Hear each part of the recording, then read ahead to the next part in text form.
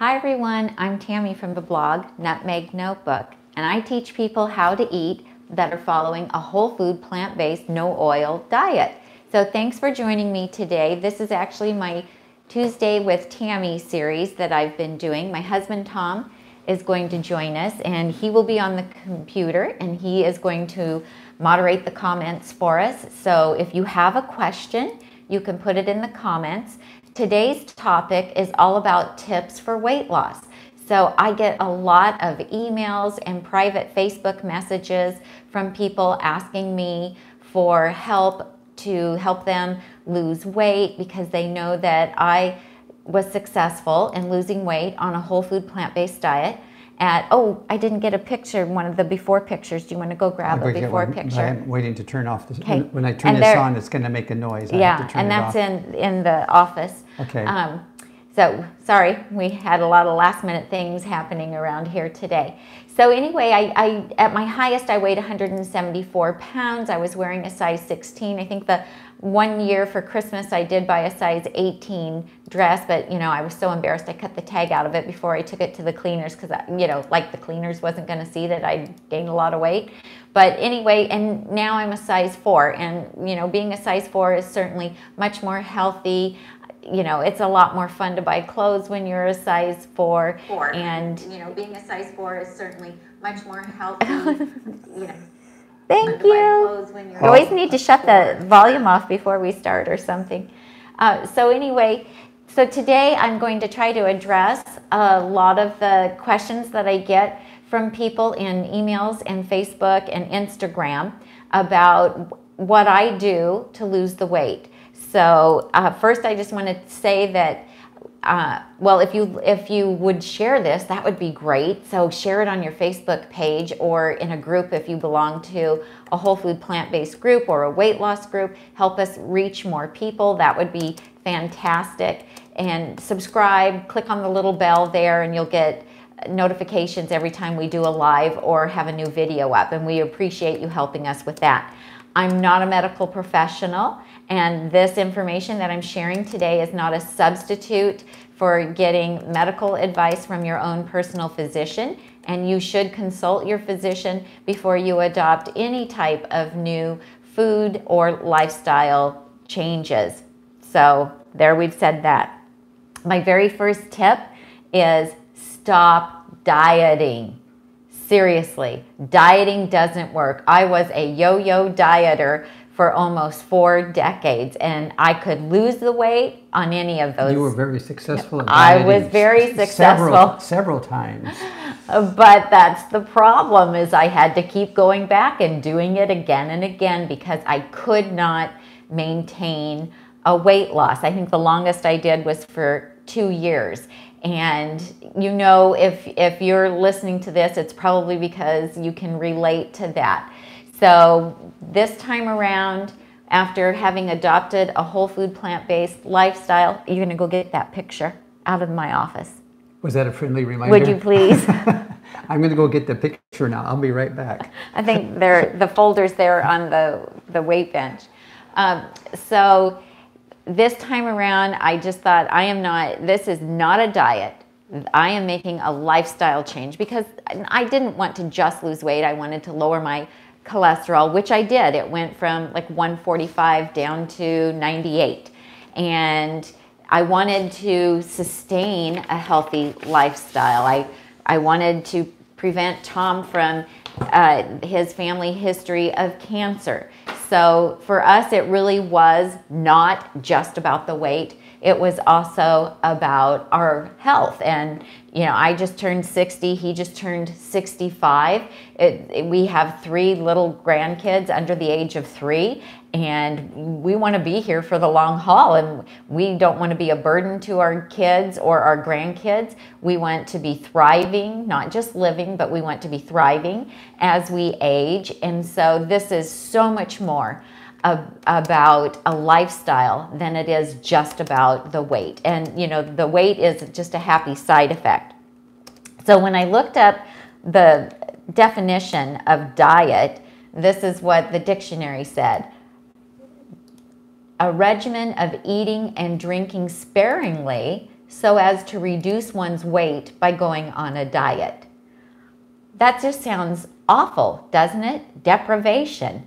So read that again. What's it say? it says a regimen of eating and drinking sparingly so as to reduce one's weight by going on a diet.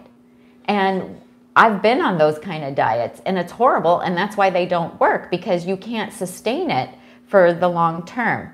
So for me, I threw the word diet and dieting out the window because it evokes all or nothing thinking for me. Because in the past, I was either on a diet or off the diet. And if I wasn't on the diet, that meant I was really eating everything and anything in big quantities, usually preparing to go on a diet the following Monday. So when you focus on your healthy habits and your lifestyle rather than your weight, it's a lot of pressure, I think, is released. You don't feel like you're deprived. I try to think of every time I'm eating, is the food helping me or hurting me? Is it helping me to achieve my goals? And I find that that is very, very helpful. Let's see, I got to look at my notes.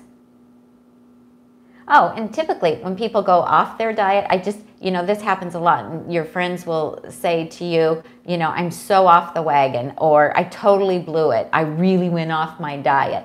Well, I'm not on a diet, so I can't go off because I'm on a lifestyle. And so I can't go off my lifestyle. This is the lifestyle that I've chosen. So how I think of it is, and Chef AJ teaches this in her Ultimate Weight Loss group, is your choices are good, better, and best. And so that's how I look at it. Like maybe my lunch choice one day is just good and not best.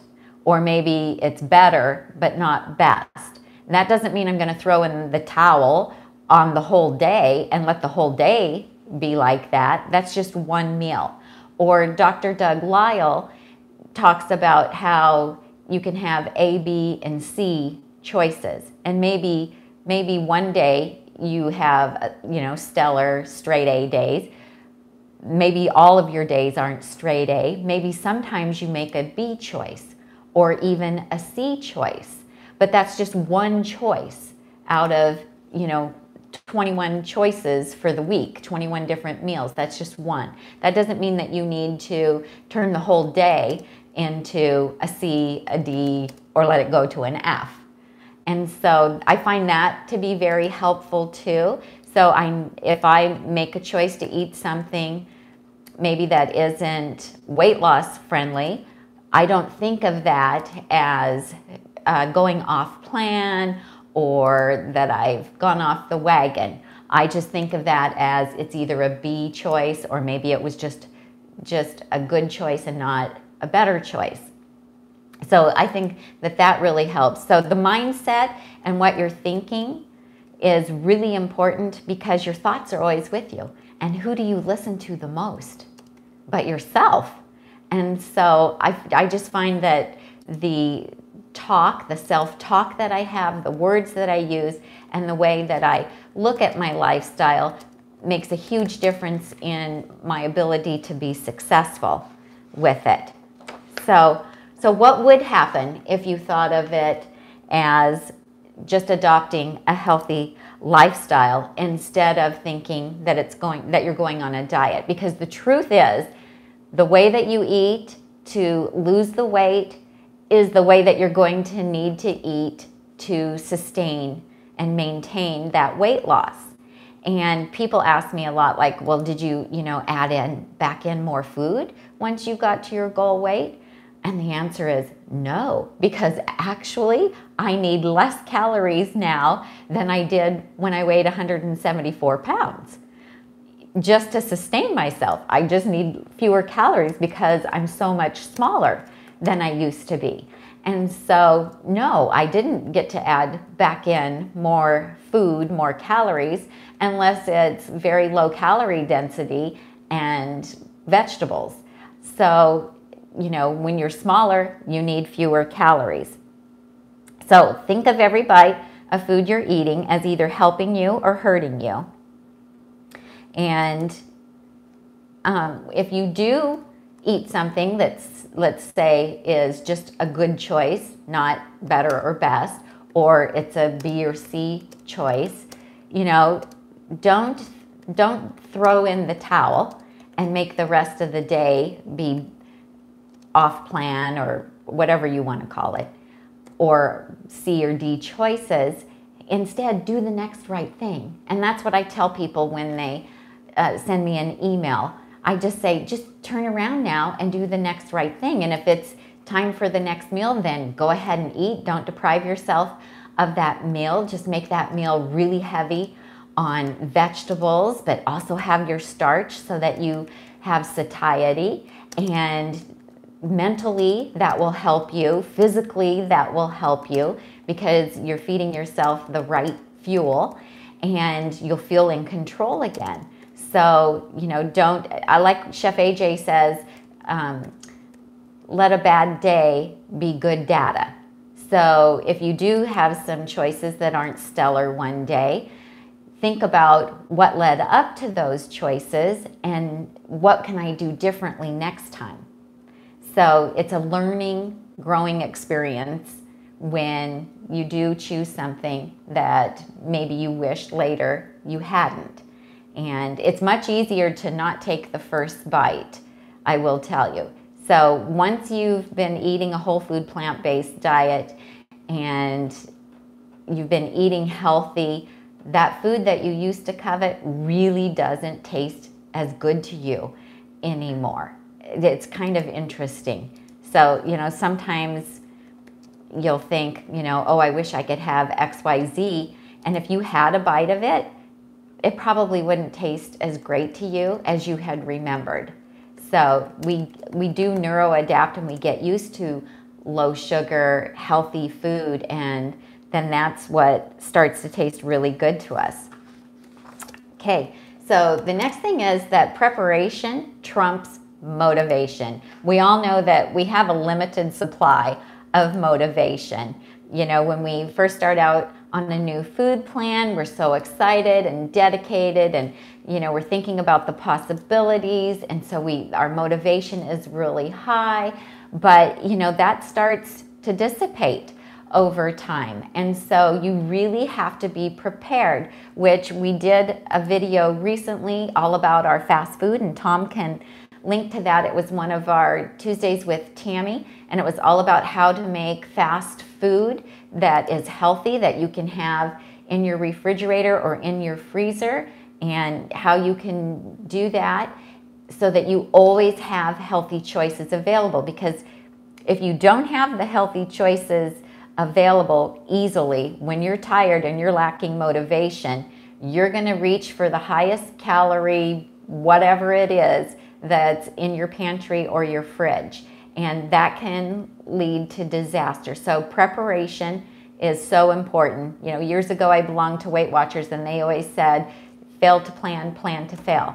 Tom, do you have a comment or a question? We have a couple of questions. Okay. Pat is asking about a specific product. Are corn tortillas okay to eat if you're trying to lose weight, if you're in the weight loss process? You know, I did include them when I was losing weight and they didn't affect me, but I didn't eat them every day. You know, they are a little more processed than, of course, eating corn on the cob, because you have to chew the corn on the cob, and the corn tortillas have already been processed and broken up, so they're much easier to eat. They can be a trigger for some people, so you just have to experiment and see what works for you. But, you know, I would have them, maybe I had them like once a month or so to have some tacos, or I would use them as a to put like a veggie burger in or something if I wanted to kind of make like a little wrap.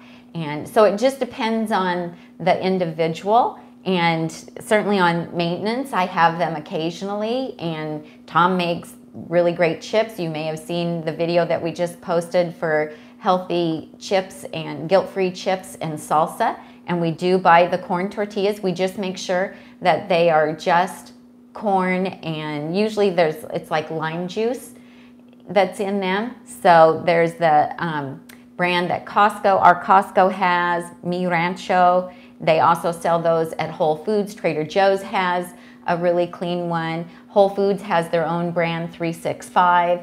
So you just want to make sure that they don't have oil and a bunch of salt or a bunch of chemicals in them. And we like to buy organic ones. So then we know the corn is non-GMO. A comment on the chips. Yeah. I don't know if this kind of falls under good, better, best. We have those chips always with a meal. It's not like buying or having a bag of chips in the pantry. We make enough chips to take care of what we're going to eat on that particular meal. Right. And when they're gone, they're gone. We make them ourselves in the air fryer. So the big plus on that technique is there is no oil and there is no salt. So that kind of throws them into the better category. But yeah, so anytime that you air fry something or dehydrate something, so like those are moist when we start out and then they're crispy. So we've taken out some of the water. That increases the calorie density. But when they're gone, they're gone. Right. And so it's easier to overeat on the things that are higher calorie density. And so, you know, you want to be cautious when you start making chips and that kind of thing with them. But you just have to experiment and see what works for you, because I know some people who can't eat the corn tortillas in a moderate fashion. So it just depends on what works for you. And certainly if you try them and you can still lose weight, I'm kind of a results-based person. So if it's working for me and I'm getting the results I want, great, then I know I can continue to do it. If it's not working for me, then I know I need to change something up. And on that note, we have a question, and I apologize in advance. I'm going to try Ravni or Ravine on her first name enunciation. What if you aren't losing weight? You are eating a whole food plant-based diet. She's gained 5 pounds, but she's also on insulin, and usually gains weight when she's on insulin. My comment on that, and this kind of falls back to last December or so. I had a few extra pounds that I wasn't used to carrying, and we identified that those pounds were coming from too many almonds. I was in the habit of having almonds as a snack. I was also putting some ground walnuts in my morning cereal, and I was also having extra firm tofu on a regular basis in my soups. And just by eliminating those 3 things, which were high fat, high they're calorie all high density. Fat, high calorie, and the almonds were the worst, because those, you know, I would pretend I was just going to get a handful out of that big bag from Costco. I have to confess that's not how it really went. So I actually asked Tami to stop buying those, and then actually in short order, after eliminating those 3 things, my weight corrected back to my normal 160 that I maintain. So yeah. So Dr. Neil Barnard has an excellent book about diabetes and a whole food plant-based diet. So check your local library, or you can order it on Amazon, and it's full of really great information for diabetics and how to navigate a whole food plant-based diet. So a good thing to do is to keep a food journal and see, you know, where you think you might have some problems or where you might be able to adjust some things. We heard Dr. Barnard speak a few years ago, and when he was talking about weight loss, he suggested that if you were wanting to lose weight, to eliminate the higher calorie density foods, the ones that are higher in fat. And one of those would be tofu, nuts, nut butters, avocado. So there's one other piece too. That's a high calorie density, and that's bread. There are breads that are healthier than others, but one thing that we're real consistent on is we don't have bread around the house. We don't have bread as even not even really an occasional part of our diet. Well, it's like 1,400 calories a pound. Bread is it's full of sodium as well. Yeah, so a lot of folks will buy, a least worst type of bread, and add that in here and there, but that's another thing that's really completely eliminated from our whole food plant-based diet. It's really, substantially whole food plant-based. Yeah, and we don't miss it. I don't miss bread. No. You probably did in the beginning, but all the processed foods we're eating are processed pretty much right here in this kitchen. Right.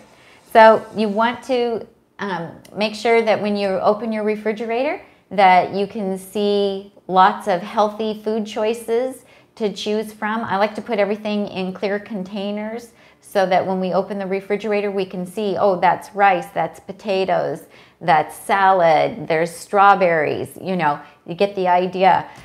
So those, when I open up the refrigerator, those healthy things are what I see that I have to choose from. The same with the freezer, the same with the pantry. We just don't keep things around that we don't want to eat, because when you're tired, when you're stressed, it's too easy to give in to those kinds of things. So, and you're going to post a link to the video for the fast food that we did. The fast food video. Okay. Yeah, you're going to post a link for that. Yeah.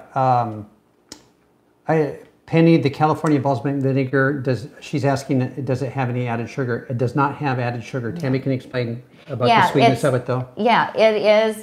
The balsamic vinegars are like a reduced vinegar. They're low acidity. They're only 4% acidity, where regular vinegars are 6%. So they're thick and syrupy. And because they're more condensed, they do have a lot of natural sugar, but it is from the grape must, they call it. I think it has about 9 grams per tablespoon. So, but there's no added sugar. The California balsamics has one flavor that they have added a little bit of maple syrup to, but it says that right on their website. So they are a higher sugar because they are reduced and thick and syrupy, but that also means that you need less of it. So I probably use 1 to 2 tablespoons in my salad, and I try to only have it like once a day, to use the vinegars once a day, just because I don't want to have a lot of, even though it's natural sugar, I just don't want to have a lot of that sugar in my diet, because I don't want it to cause me to crave more sugar. I have a question from Pat about beverages. So on a whole food, plant-based, healthy, optimized for weight loss lifestyle, what beverages really fit well into that? Water and herbal tea. Really. So that doesn't include any kind of soda? No. Of any kind? No. With or without sugar? No. So no soda? We don't. Yeah, well, I used to drink diet soda. He used to drink regular soda, and we gave that up probably like years before we went whole food plant-based, just based on just the high calorie. When you drink your calories, your brain doesn't register them like it does when you chew and eat food. And so like a regular soda, even if it says it's organic and natural, that is just liquid calories. And what are you getting? Where's the nutrition? So we try to eat a nutrient-dense diet that is low calorie density, because everything that we eat, we want it to have something of value in it. We want it to be nurturing to our body. We want it to be giving us, vitamins and nutrients that we need. So, and we don't have room in our diet to be consuming calories through liquids. So, and the more sweet you have, the more sweet you want. And so if you drink that sweet beverage, then maybe later when your blood sugar takes a dip, because it's going to have a bit of a high when you first have that sugary drink, and then when it takes a dip, then you feel like, oh, I need more. And so we don't, it's a personal choice, but that's our choice. And certainly for weight loss, you don't want to be drinking your calories. You want to be eating your calories. You want to chew. You want to have fiber. and water, because you want the stretch receptors in your stomach to expand, and for that to be able to tell your brain, ooh, we had food and we're full. So I don't recommend that you drink your calories. Yes. I have a comment here from Eileen. But we have oat muffins. I think she means we gave up bread, but we do have our oat muffins. We do. Less processing. Those are not high in sodium. We don't eat those every day. I make those and I put them in the freezer, and we have one of those occasionally, but we don't keep them made all the time. I made them this past weekend because we're traveling, and so we take those with us when we travel or when we're hiking, because they're portable, but they're also made from the oats and quinoa, and they're full of... They've replaced, for me, I used to buy the Cliff Bars, which were full of all kinds of nasty extra stuff. additives and sugar and very high calorie and isolates of this and that. Yeah. And so the very dense oat muffins do a great job of replacing that. Because they have steel cut oats in them. I mean, they're like having a bowl of oatmeal, but we have it in a muffin shape. Okay, next question. Yes. Can you freeze the hearty lentil vegetable stew? Oh yes, we freeze it all the time, because that makes a huge amount. And for those of you that don't know, the hearty lentil vegetable stew, we have a video on that. Tom can post a link to that. We have a blog post on it. You need an 8-quart pressure cooker to make it in, or cut the recipe in half, because it fills the 8-quart and it freezes beautifully. Okay, so the other thing I want to say is, have fruit out on your kitchen counter. When we go to the grocery store, we get the sweet little tomatoes that we use in our salads. I wash those when we get them home, and I put them in a bowl. So we always buy extra so we can have a bowl of them sitting out. So we are always surrounded by delicious, healthy food. We'll have bananas and peaches and plums, pears sitting in a bowl out. So all we see in our environment, and this is probably a good time to talk about environment, is to have a really clean environment and to have food around that evokes what we want, which is a healthy lifestyle. And we want to feed our bodies with that healthy food. So that's what we surround ourselves with in our house. If you can automate your meals, it makes life so much easier. So by that I mean, Tom eats the exact same breakfast every day. That way he doesn't have to think about it. He likes it. You will crave the things that you habitually eat. So if you habitually eat healthy food is what you will crave. Isn't that fantastic? So he eats his oats and chia seeds and hemp seed and banana and blueberry breakfast with his almond milk every day of the week. We're getting ready to go on a trip. You want to grab your bag, and he has prepped what he eats for breakfast so we can take it with us. This is a whole week's worth. But each serving is ready to go, and the shelf-stable almond milk is in the bag, chilling. So we're ready to hit the road tomorrow with this. Because so that's a third of my meal that's a third of my food intake for an entire week. Right here. Right there. And so, that just saves on time and thought and decision fatigue, because he doesn't have to think about what am I going to have for breakfast. He just knows that that's what he eats for breakfast. And we have blueberries and bananas that we're going to take with us, and it just makes it easier. Then for one meal a day, both of us eat a 1-pound chopped salad. And so there is 7 meals each, so 14 meals out of the week. We don't have to think about what are we going to eat. We just know that one meal every day is a salad. And so we make salads once a week and put them in our containers, and we have a video about that. Tom can post a video about the batch prepped salads. So the only thing that we have to think about, because I don't eat breakfast. Actually, well, I do eat breakfast. My first meal of the day is lunch, and that's noon, and that's when I'm breaking my fast. And that's just because I discovered I wasn't hungry in the morning. And that's another tip. Only eat when you're hungry if you have the ability to do that. I know some people, you know, have jobs where you can't do that. You have to eat your lunch at a certain time. But I realized that I was just eating breakfast out of habit, that I really wasn't hungry. We get up and we go for a 4-mile walk in the morning, and I don't like to eat before that. And I was noticing that when I got back, I really wasn't hungry. So why was I eating? You know, what happens if I wait until I'm actually hungry to eat?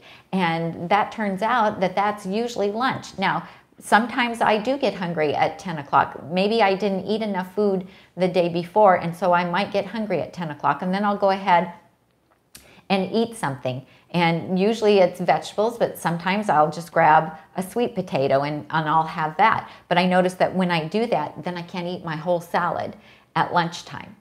Then I'll get like 2/3 the way through or something, and I'm full and I can't eat anymore. So anyway, automating breakfast and one meal of the day for a salad, which is something that Dr. Furman taught us, because we were following him when we first adopted a whole food plant-based lifestyle, and that gets in tons of nutrients, lots of fiber and lots of water and tons of vegetables, because we add stuff to the top of it. So after we've chopped the salad and added some things to it, it usually weighs around 2 pounds. Yeah, we are never hungry. I know. The word they use is, eat until you're satiated. That's not a problem here. Until you're comfortably full. So I love that. I love this next statement. Okay. So that makes that real easy. And then, for the dinner ideas in the video that we did for fast food, you can see we eat soup, stew, chili, zucchini noodles, veggie burgers. Usually already prepared and in the freezer, ready to grab at a moment's notice, hence the title on that particular Tuesday with Tami, our fast food. Yeah, and we batch prep every week so that we always have food ready in the refrigerator to grab and eat. Last night I didn't get home until about 7, and it was very easy. When I was driving home, Tom made some smashed potatoes in the air fryer for me. I hadn't finished my salad from lunch, so I had my salad that I could eat. I mean, it was just easy to put it together. And that's the way we like it. We keep it simple. There's that KISS, keep it super simple method. That's what we do. It doesn't take us a lot of time. So yeah, this is really interesting. When you have too much variety, it creates the buffet effect, and it stimulates your appetite and makes you to want more food.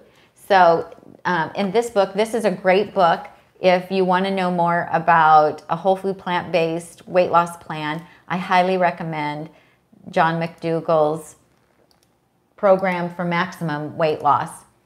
So he wrote this years ago, but everything in it is still relevant. And he said that's why he's never updated the book, because there's no need to, because everything he wrote is still true today. So he talks about how when you stimulate your appetite by a lot of variety, that you end up eating a lot more food. So I just thought, oh, that is so interesting. That is so true. So I highly recommend this. This is an excellent book. That's on the Amazon page, right? Yeah, about maximum weight loss. Okay, I just put a link to the Amazon page on the description, which may not show up for you folks until after the video's over. You'll be able to find this in the video description and these other items she's going to have me go back and put in. I do have a couple questions if you're ready with that segment.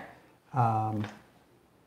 There is a question about do you use coconut milk in any of your recipes? No, I don't. So coconut milk has saturated fat in it, although it is a whole food on its own. You'd be better off eating the coconut, but it does have saturated fat, not good for cholesterol.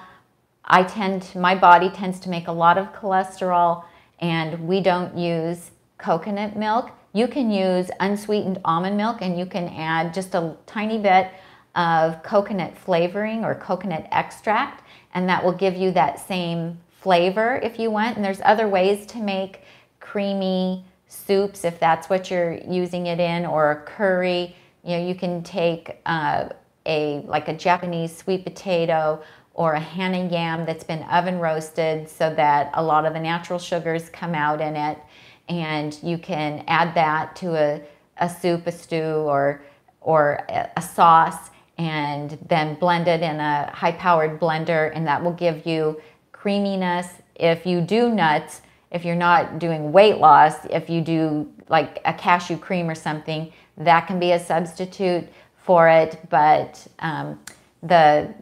like for heart health, for cholesterol, and certainly for weight loss, then, you know, coconut milk is not a good choice because of the higher fat in it. Yes.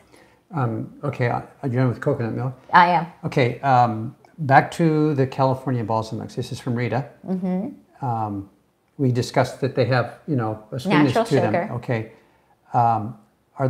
Do they all taste sweet, or do they actually taste savory? Oh, he has a whole line of ones that are more savory than sweet. So there's a habanero. We have a whole video. You can post the video. We have a whole video, and I tell you, Tuesday with Tami, it's all about vinegar is the title, and she goes over quite a number of the flavors and how they're used in her cooking. Yeah, if you go on his website and look, you'll see that he has developed a whole line of savory ones that he adds fresh herbs to. A lot of the herbs he grows himself. So there's basil, there's a curry, there's dill mustard seed, a cilantro one. Now, they still have a little bit of sweetness to them because those are made with a white balsamic, which is, I feel like it's not as sweet as the darks. And then he adds the fresh herbs to them. So they're not as sweet as, say, the ones that have a fruit flavor. So, but I have a whole video about it. You can also see on the blog, I have a blog post all about California balsamic, and if you put my name in the little comment section on the checkout, you'll get 2 free sample size bottles, and also write in there the flavors that you want. I don't have any kind of an affiliation with Thomas at California Balsamic other than we just love the products, and it's a little family run business. Him and his wife Ethel are amazing, and we just really enjoy promoting them. Yes. What about fruit snacks at nighttime? You know, the fruit is certainly healthy. You should always allow about 3 hours between the bite of food, your last bite of food, and the time you go to bed, so that it's not disrupting your sleep. And I use it as we eat our dinner and then we eat fruit right away. Yeah, it's part of the meal. Right. If we're going to have fruit, we do it right at the end of our evening meal, and then we stop eating and don't eat because we don't want to be eating right up until bedtime. And if you don't need those calories right before you go to bed, they're just going to get stored as fat. So unless you're very active into the evening, it's a good idea to stop eating at dinner time and to have at least 3 hours between your last bite and the time that you go to bed. Otherwise, you can't burn those calories off. So there we go. One thing I wanted to talk about too is the scale. Stay off the scale. You know, we become a little scale monkey, and the scale, getting on it every day looking for a weight loss, can foul people up. So if the scale doesn't reflect what you think it should, then that might send you, wanting to go eat something that maybe you shouldn't because you're frustrated. Or it can have the opposite effect. If you have a significant weight loss, some people tell me that then that makes them think, ooh, great, I'm doing so good, I can have a treat. And, that kind of defeats the purpose. Plus, once you get to maintenance, you're not going to be getting that hit from getting on the scale and seeing the scale go down. So you need to look at other ways to judge your progress.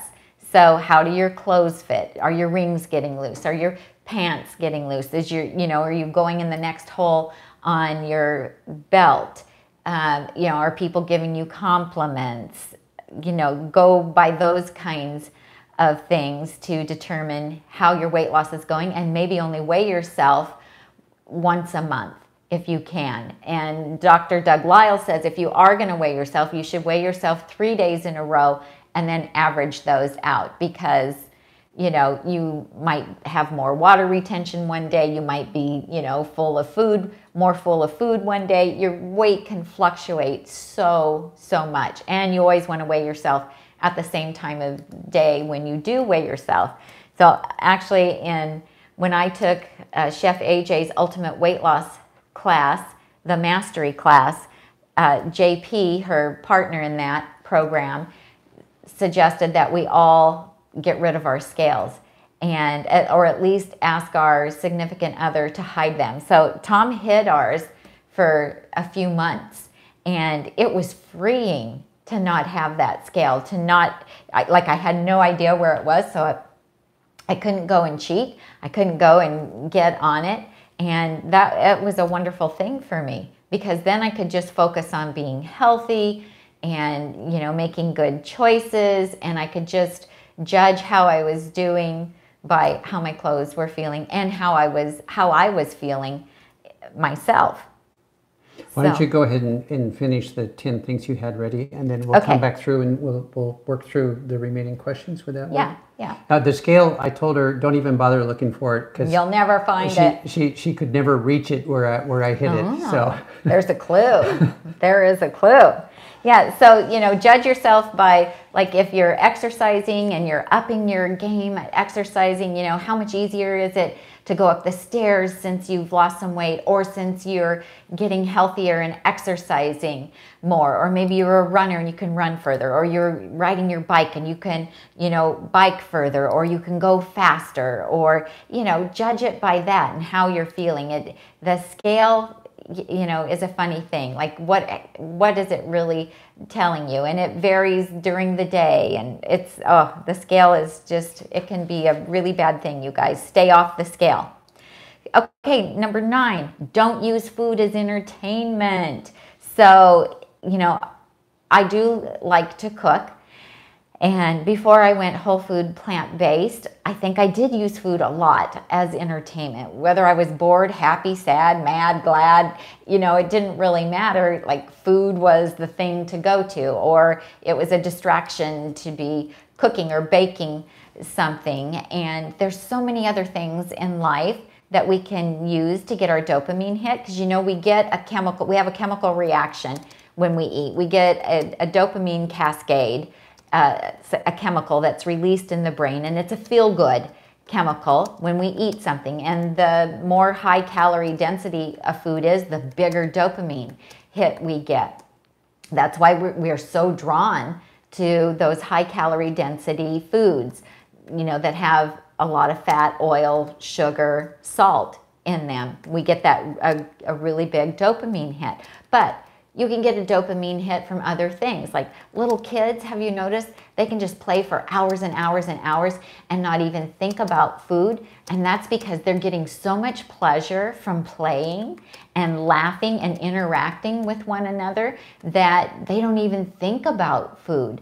And so we need to be more childlike in that regard. And we need to use all the things that are around us as our hits for dopamine. Go outside, be in nature, go for a walk, go for a bike ride, listen to beautiful music, play with kids, pet a dog, do a craft, learn something new.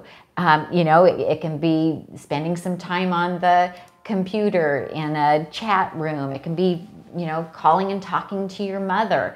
It can be all kinds of things where you can get your dopamine hit. So you make your food a little more boring and make your life a little more exciting, and have food be your fuel, and then everything else is for pleasure, because the dopamine hit that we get when we eat something that we really think is delicious, that only lasts for a few seconds and then it's gone. It's over, you know?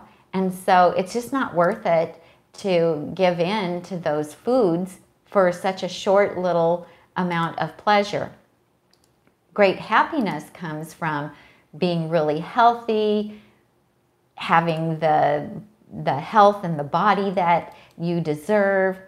That gives you long-term pleasure, long-term happiness. Food is fleeting. That, you know, you put it in your mouth and swallow, and then the flavor is gone.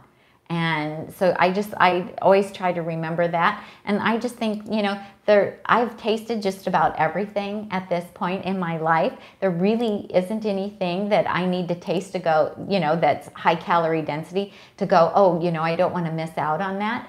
It's just food. And, you know, food's either hurting you or helping you. And so I just prefer to put the things in my body now that help me and not hurt me.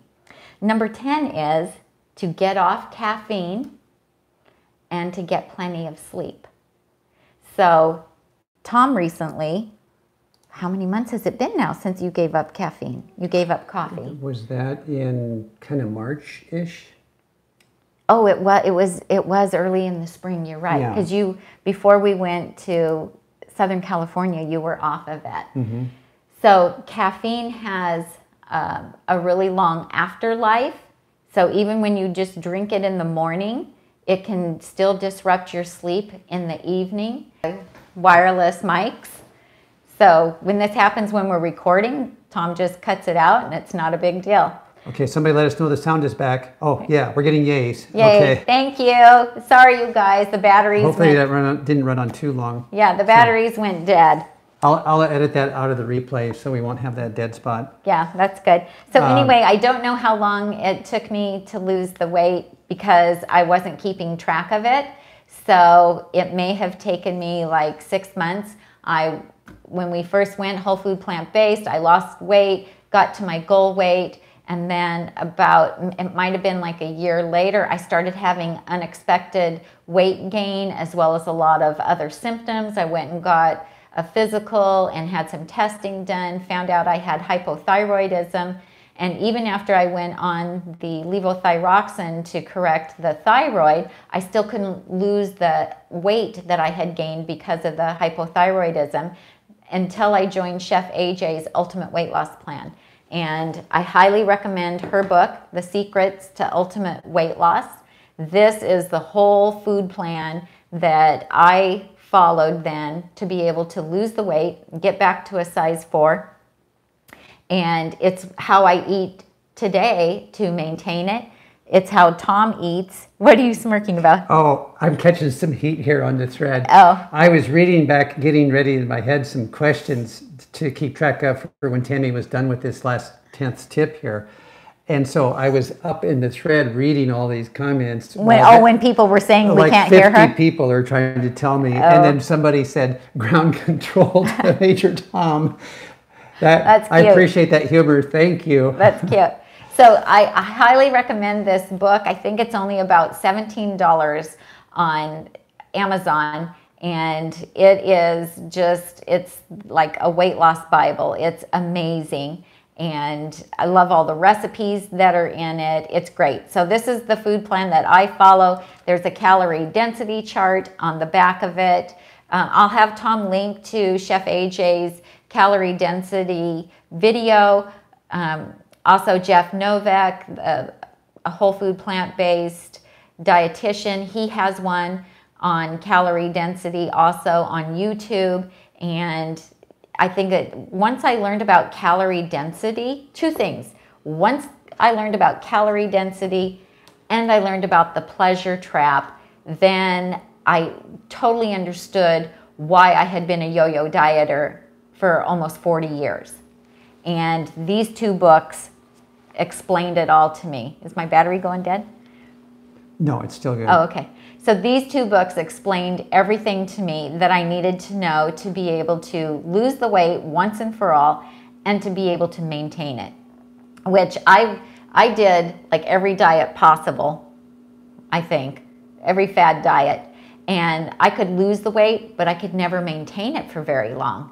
And I found out it's because I couldn't eat the standard American diet foods in moderation. I couldn't eat all the processed foods and the high fat, sugar, salt foods.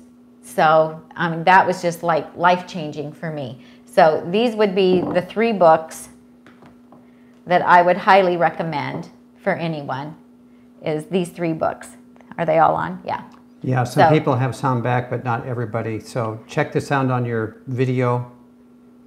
Maybe refresh the page. Yeah, refresh the page so it comes back But up. if they can't hear us, you just need to say that. You need to type it, I think. Yeah. You need to type it. So anyway, these books are just amazing. They're full of incredible information that really helped me understand how I needed to eat, that I needed to eat low-calorie density foods, but I need to keep starch in my diet. So potatoes, rice, quinoa, oats, oat groats. You know, you've got to have the starch to have satiety, to feel full. And the wonderful thing about what Dr. Steve Lewenda calls the magical buffet of a whole food, plant-based lifestyle is that you can eat as much as you want until you're comfortably full. Now that's the key, until you're comfortably full. So you need to eat slow enough to realize, oh, I'm full, and then stop, because certainly you could overeat on whole food plant foods and you could gain weight if you're eating past the point of being comfortably full. So once you learn that, though, it's so amazing, because like I don't have to think about what I'm gonna eat. I'm not thinking about, oh, I shouldn't have that, or I should only have this, or, you know, I take a plate of food, I eat. When I'm full, I stop eating. You know, I can be eating my salad and I'll get to a certain point, and if I'm full, then I just put the lid on and put it in the refrigerator and save it for later. And, you know, we're never like starving, because we are constantly, not constantly because we only eat at mealtime, but we are always fueling our body with nutrients. And so it's not sending out the signal to eat all the time, because we're giving it what it wants. We're feeding it properly. Okay, do you have some questions for me? I will need to scroll back. One question I have for the group, we lost about 5 minutes actually, because I was up getting questions ready and I didn't see the bottom. I also had to take care of a couple of trolls. Oh. And you were kind of talking about, Marcia, any tips for stalled weight loss? So I don't know if anybody, I don't know if we lost this. Tips for stalled weight loss. Does anybody know where we stopped, where the volume went off? What she was talking about. Did you hear me talk about tips for stalled weight loss? That would be good to know. And then I'm going to go back up here to where where I left off. Okay. It's 3:58. We've been on almost an hour. Yeah, we do have a few questions to catch up with here. We try not to go over an hour. We get a few complaints from people wishing that our videos were shorter, but I just say, you know, I have so much to say. It's hard for me to condense things or to leave a lot of things out, because I just feel like I want to be thorough. So I do get a lot of emails from people and the private Facebook messages about weight loss. I know this is a huge concern for people, and once I read these books and joined the Ultimate Weight Loss group and learned everything that I learned, it was like, oh my gosh, we need to share this. We need to let people know. Okay, I found my place. Okay, good. This is from Terry, would you be able to address calcium requirements in the whole food plant-based diet?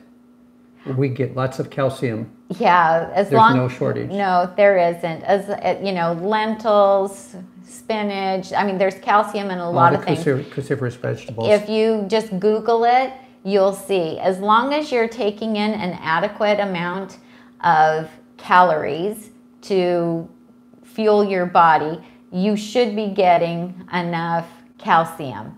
So the only supplement we take is B12. Yeah, okay. that most of the plant-based doctors also tell you that B12 and maybe some vitamin D, depending on where you live and how much exposure you have to being outside. Those are usually the only two things that people eating this way would need to supplement with. Okay. So, but that's also something that you should have a talk with your doctor about. And if your doctor's not educated about a plant-based lifestyle, you can get a phone consult with some of the plant-based doctors. I know the doctors at True North Health Center, that's True North Health Center in Santa Rosa, California. They will do phone or Skype type consults. I think it's around $100. So that would be a really good question. You know, I don't know what your diet is or what your health is, and I'm not a medical professional, so I would suggest that you consult with a plant-based doctor. What containers do we freeze our things in for the freezer? Yeah, we use some Gladware, no, Rubbermaid containers that are soups. We put them in 4-cup Rubbermaid containers. They're the ones with red lids. If you go to the blog Nutmeg Notebook and do a search for batch cooking, then my batch cooking, I have a video, one video I think, and a bunch of blog posts on it, and you'll see the containers that we use. I think they're also on our Amazon affiliate page, so that's amazon.com/shop/Nutmeg Notebook, and we have a whole page, and it's filled with all the wonderful things that we use. So usually at the bottom of a blog post on the blog is a link to our affiliate link so that you can see the kinds of things that we use. If you don't have a lot of freezer space, you can take the Ziploc freezer bags. You can put soup in like the quart one or the gallon size, depending on how you need to portion it out. And those will lay flat, and then you can stack a lot of those. You can get a lot more of those in a small space than you can the 4-cup containers that we use. An answer for Pat on the oat groats. She's asking what are oat groats. There is a video if you go back into YouTube search window and put in Nutmeg Notebook oat groats. There's an entire video, and Tami goes into the background of oat groats and also how to cook them. Yeah. Our next question is about. I know that we don't have a favorite balsamic. How many do we have? Probably 15 different flavors. And we stir them around quite a bit. My favorite probably is the sweet heat because I have a Mexican, I make a chopped salad Mexican style, and so I do put sweet heat on it. Probably that's the one I use the most. That's probably one of my favorites too. But this summer, the dill mustard seed was so good. It's been so good on everything. So wide variety. It just depends on your personal taste and what you like. I haven't tasted any of them that I didn't like. I'll tell you that.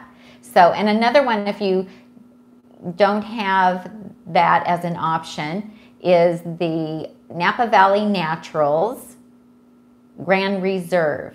And it also is a 4% acidity reduced balsamic that's thick and syrupy. And it's more readily available in some grocery stores. It's at our Whole Foods sells it. Sprouts was selling it. You can also find it online. I think it's also on our Amazon page. And I know that outside of the US, people have a little more difficulty finding some of the reduced balsamics, but I know that some of the people in Canada say if you look for an olive oil store, they usually have balsamic vinegars as well, because kind of the two go together. And so if you do a search, a Google search for where you live and look for some olive oil stores, they're specialty shops, they also might have flavored vinegars. You just want to make sure that they don't add sugar to them. Yes. Our favorite, this is from Charis Vargas. Our favorite dressing is Tami's creamy balsamic dressing, which is, you can find that in the Nutmeg Notebook blog. The recipe is in there. We also have a video on the YouTube channel for creamy balsamic. And then for subscribers to dressing. The Nutmeg Notebook blog, you get a variation on that theme. You do. So go to the blog, nutmegnotebook.com, and fill in the subscribe. And once you subscribe to the blog, you are immediately sent a link for the PDFs for 2 exclusive recipes that are only for subscribers. And one of them is an absolutely delicious salad dressing. So other than those, other than all the vinegars, those are our 2 favorite dressings, as well as the barefoot dressing that Chef AJ came up with quite a while ago. Chef AJ has some good dressing recipes in her book as well that are so good. And then we like to use the vinegars. We like to use lime juice, and once or salsa, we love to use salsa in our salads instead of a dressing. And if you put some fruit in there, then you don't need as much dressing. And see Tami's top tips for making delicious chopped salads, because we also have a video on that, and I give you all my secrets. Do we use mushrooms in our cooking? This is from... We do. We love mushrooms. Yeah. We do. We love mushrooms. So, in fact, we've Ravine got a whole container that we have to cook up tonight because we're leaving tomorrow and we didn't get them eaten. But yes, we love mushrooms. We saute them and put them in all kinds of things. They're delicious. Do we eat a lot of grain?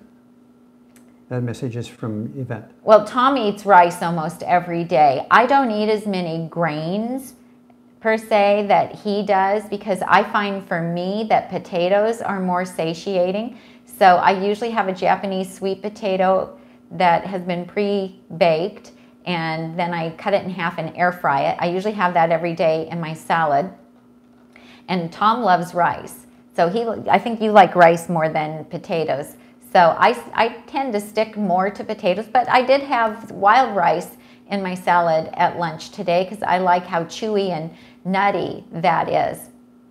So, and then I have a lot of salads on my blog that are made with quinoa. So I really do enjoy quinoa. So we also follow a gluten-free diet because I don't have celiac. I have one of the genes for celiac, so I have a gluten sensitivity. And also when you're hypothyroid, doctors do suggest that you avoid gluten. And so we, are careful about the grains that we eat.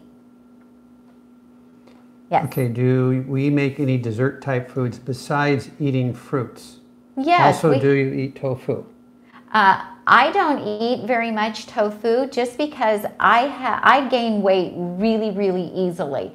And so I tend to stay away from the higher calorie density foods, and especially the foods that have a higher fat content. Tom likes tofu, and you eat it maybe a couple times a week? A couple times a week. I'll have half of a brick. From the extra firm whatever brand from Whole Foods. He's a man. He can eat more calories than me, and he can also eat more fat. So Dr. Roseanne Oliveira has 2 really great videos where she was interviewed by Chef AJ. So they're on Chef AJ's channel on YouTube, and she talks about how if you've previously been a yo-yo dieter, even once you get to your ideal weight, you have to eat 25% less calories than someone your same age, height, and weight who has never yo-yo dieted. So isn't that amazing? You have to eat 25% less calories. So I'm going to eat lower calorie density foods so that I get to have a full plate. And I just find that fascinating. So I know for me, if I'm eating more high calorie foods, more foods that have a higher fat content, that's going to cause the scale to go up for me. My pants are going to get tight. I can feel it. And so there's nothing wrong with tofu, nuts, seeds, avocado, nut butters. Those are all, well, except for nut butters. Nut butters have been processed, but there's nothing wrong with the higher fat foods. If I could eat them and not gain weight, I certainly would, because I do love all of those things. But I don't miss them because I love the food that I do get to eat. So if you're getting results, if you're at a healthy weight, and you can eat those foods, then by all means do. If you're trying to lose weight, then it's a good idea to maybe eliminate those and see what happens. The B12, there's a question about what B12 we use. Is it from one comment here, and then another one, is it organic and free of other additives? I don't know. Yeah, ours is vegan. You want to make sure you get a vegan one. If you go to nutritionfacts.org, there you go. And Google, or not Google, do a search on nutritionfacts.org, and you will find a lot of videos all about B12, and you can get your answer there. Okay. Question about omega-3s, getting enough omega-3 fatty acids in our diet. Yeah, Chef AJ just recently did an interview with Dr. Goldhammer from the True North Health Center in Santa Rosa, and it's not on YouTube, I don't believe, because I think she did it for one of the private groups that I'm in. And he said that as long as you're eating a wide variety of dark leafy greens and eating a health-promoting, whole food, plant-based diet, that you should be getting all of your omega-3s that you need, but you can supplement if you need to. There's flaxseed, you can do, the ground flaxseed, you can put a tablespoon of it over your morning cereal, you can put it on a salad, you can mix it into veggie burgers. It's very easy to supplement for that, and you can also get tested to see if you are low in it and if you need to take it. And he suggests that no one take any vitamin except B12 if you're eating this way without knowing what your levels are, because why supplement if you really don't need to? So, but there's purslane. You can buy purslane. It's very inexpensive. It's a green. It actually looks like a weed. It doesn't taste too bad. You can chop it up raw or cook it, and it's very high in omega-3s. Kelly is asking, do you incorporate any type of exercise plan into your weight loss journey, or was the weight loss mostly from a whole food, plant-based lifestyle? Well, what the professionals will tell you is that you do not lose weight in the gym, that you lose weight at the table. So it's really about the food. But yes, I exercise. I have exercised daily, I think, since 2002. So exercise is very important. You want to be firm and toned, and you want to work your heart, your vascular system. You want to do aerobic exercise as well as anaerobic exercise. And certainly as we age, especially for women, we need to be doing weight resistance training so that we can prevent, that's right, keep your bones strong and prevent osteoporosis. So I do all of those things. Tom and I get up. The first thing we do in the morning is we go for a 4-mile walk outside. If it's here where we live in Northern California, it doesn't snow in the winter, we just get rain. So if it's pouring rain, if it's not too bad, we'll put on our our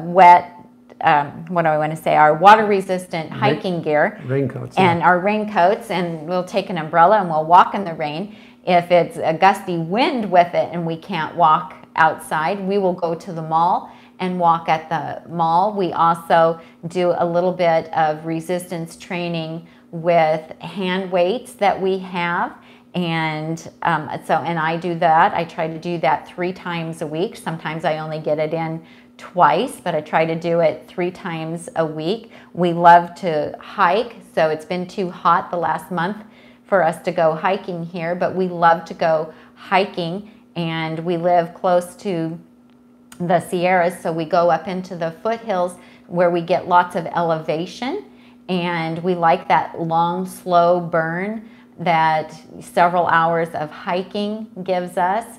So we do that, and I have a problem with a sciatic nerve, so we haven't been able to do our bike riding, but we also love to do bike riding. So we like to incorporate a variety of activities and we get usually around 15,000 steps a day, just a normal day. So we do our walk, and then we are so active during the day that, you know, we don't have much time to sit. And so we're moving. And so movement is very important. It's very important to reduce stress. It's important to prevent depression. It just, I mean, it's a mood stabilizer for me. So Tom, you know, always is like, oh, yeah, you need to go for your walk. And we try not to let other activities take over our morning walk. Even if we have a really crazy, busy, hectic day scheduled, we still get up and we go for that walk because it actually gives us more energy and helps us, and helps us get through the stress and the busyness. Betty's asking about where she can find the salt and oil-free sun-dried tomatoes.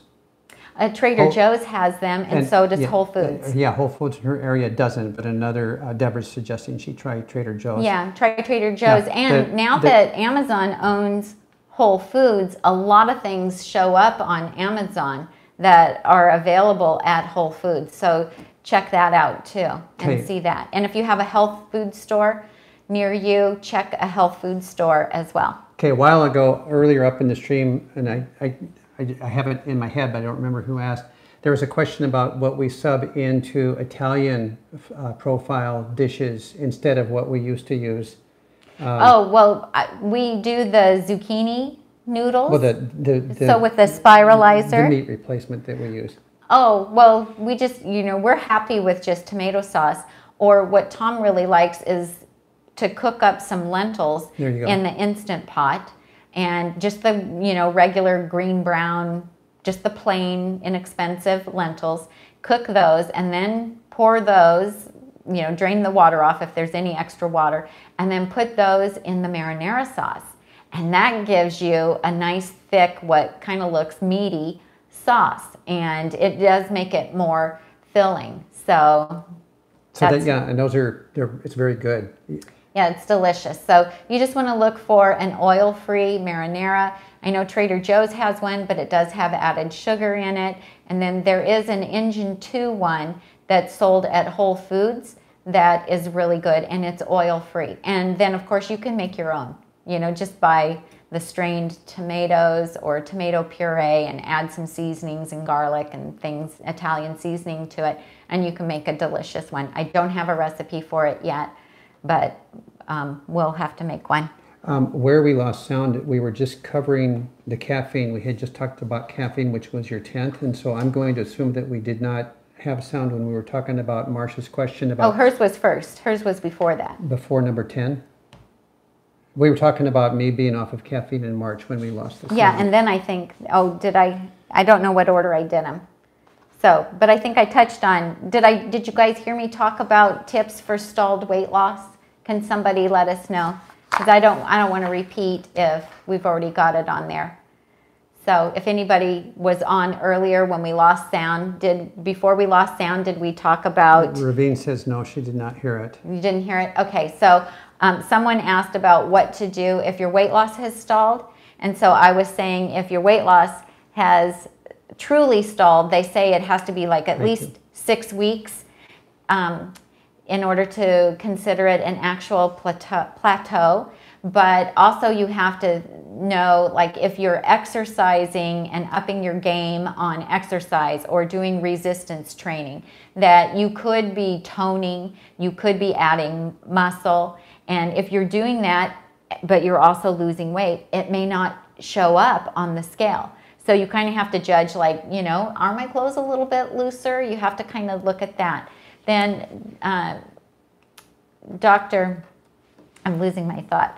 Dr. Lyle has a video where he talks about equilibrium. And sometimes we reach a point where our weight loss does plateau because we've reached a point of equilibrium. And so we need to change something up. So you either need to move more so that you're burning some more calories and just get things moving and up your metabolism, or maybe you need to make a dietary change. So my suggestion is to eat more vegetables, eat more of the low calorie density foods, because if you're eating the low calorie density foods, you have less room for the high calorie density foods. So this is called sequencing. So you start with your raw vegetables first at a meal, let's say, then you would have steamed or cooked vegetables, and then you would have your starch. Now the nice thing about doing that too, when you're in weight loss mode, is if you start with the starch first, you are so going to want to finish all of that starch and then maybe not go back to the raw salad or the raw vegetables.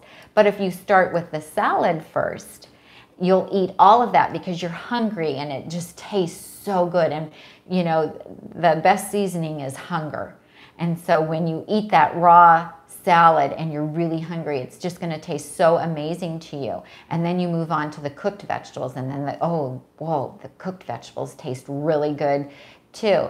And by the time you get done with those cooked vegetables and the raw vegetables, you've started to fill up your tummy. And the stretch receptors in your tummy are getting engaged, and they're telling your brain, we're starting to get full. And that happens before you start eating the high calorie density food, which is your starch. So that would be, you know, then you would eat your starch, and then you could have your beans or your veggie burger or whatever. So you're going to have less room for the high calorie density foods because you filled up on the low calorie density foods. And that might just be what you need to change the equilibrium and to get the scale moving again. So I would try that. I would make sure that I was, you know, getting enough sleep, that I'm drinking enough water. I mean, there's so many things that cause a variable in weight loss, but try eating more vegetables. Most people aren't eating enough vegetables. Let's finish up with the caffeine. Oh, thing. and then the lower calorie density foods too. Cut out the things that have the higher fat, the tofu, the avocado, the nuts, the seeds, yeah, like Tom did. And then that can also be a really big factor, because that little extra fat can make the difference between it getting, because our bodies, especially for women, our bodies are little fat storage systems. You know, we have estrogen, and our body wants to hold on to the fat. And so, you know, it's not like the men. The men can lose weight much easier, even if they're eating a few of the higher fat foods. And then we also got cut off. You were talking about me. I stopped drinking coffee in March of this year. I had been to more than one seminar that talked about, you know, caffeine kind of being a false metabolism in the first place, but it had to do with what it does to your inability to sleep soundly and to refresh your brain as you're sleeping. That the half-life of caffeine is much longer than you might expect. And even though, like 14 hours? Even though you think it may not be keeping you awake, it gets in the way of deep sleep, which is where your brain really processes and repairs and refreshes itself. So with that in mind, I moved away from the caffeine. I also was a slave to it every morning and had this entire ritual of making and drinking this coffee. It was costing me a lot of time. And so now I'm able to get up in the morning and be productive right away, go on the walk right away. Don't have that foggy brain. Like I used to wake up and I'd be like, oh, Tom, you know, what are we going to do today? And he'd be like, I'm not ready to talk yet. Tammy, let me have my coffee. You know, and I'd be all like excited and I'd want to schedule the day for us. And he'd be like, I am not ready for this. So that wasn't easy. And it took me a while. I transitioned slowly off of it. I kept reducing the amount little by little. Because it was a migraine trigger. So I had to be careful like with a year before he had tried, and it was triggering migraines all the time, and so he gave up. But you had reduced the amount. A cold start isn't advisable for everyone. But now I wake up in the morning. I look forward to my herbal tea. I have 1 cup of herbal tea, and then we hit the road on the walk. There were quite a few comments in the chat scroll today, and I'm sure I did not catch all of them, especially with the sound issue. So if there's something you want us to cover, you can put it in the comments of this video after it's uploaded. You can go in and do comments on the video itself, and then we'll catch them there.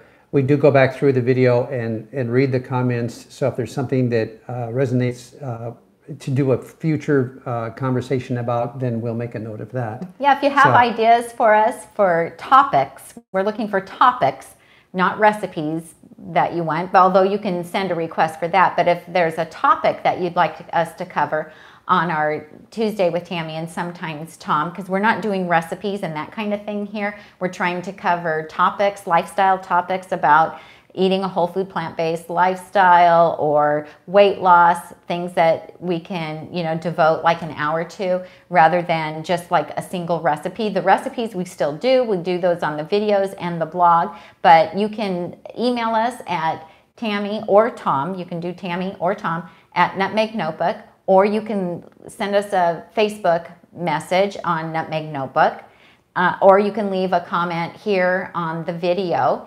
And also, if you live locally in the Sacramento, California area, do check on meetup.com for our classes, because we are now starting to hold some weight loss classes in our home in the fall. We have one starting this September. We'll have another one in January, and then another one sometime in the spring. We haven't set the date for that yet. Those will be 4-week-long classes. We are certified by Chef AJ to teach her ultimate weight loss program in home, and you get 16 hours of instruction for that, so check that out if you would. Also, there's information on the blog about it. You can just do a search on our blog, and we have a blog post up with our schedule on there. Are we done?